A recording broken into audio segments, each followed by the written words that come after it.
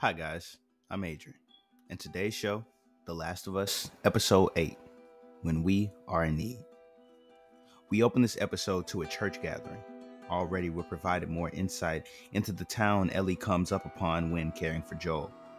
She has a really awesome contemplation about the breadcrumbs, and without dialogue, simply with the camera and stage direction, we understand that Ellie needs more food. I'm a sucker for visual storytelling. We get to see Ellie hitting the deer, and we get a hard whiff of nostalgia as she follows the blood in the snow to track the deer. David says everything happens for a reason. I believe in this myself, and the show echoes this through its themes. This is what makes great films. Make it all correlate seamlessly, make everything matter. There is no screen time wasted, and everything means something.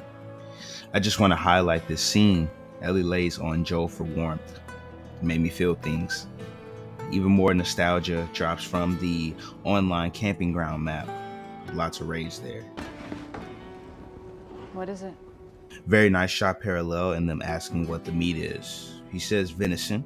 We know they don't have food. We know they are all starving. And because we see the uncut deer, we know that ain't venison. I also like how some of them eat slowly while the ones who don't know feast on the unknown flesh. I felt every last moment of Joel's interrogation. It was gritty and violent, and it really hit home. Joel's desperation for Ellie's location was portrayed really well. I'm also sure people seeing that for the first time get the same emotions as we had in the game. The beauty David sees in the cordyceps is absolutely sick, but I do understand his reasoning. It seems like a natural process of the world.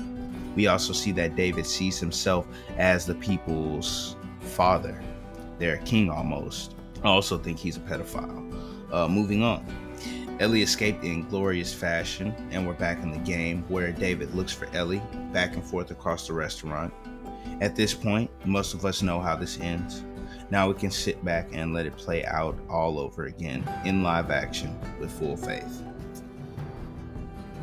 I want to thank you guys for watching this episode on The Last of Us. Be sure to leave a like, comment, share, all that good stuff.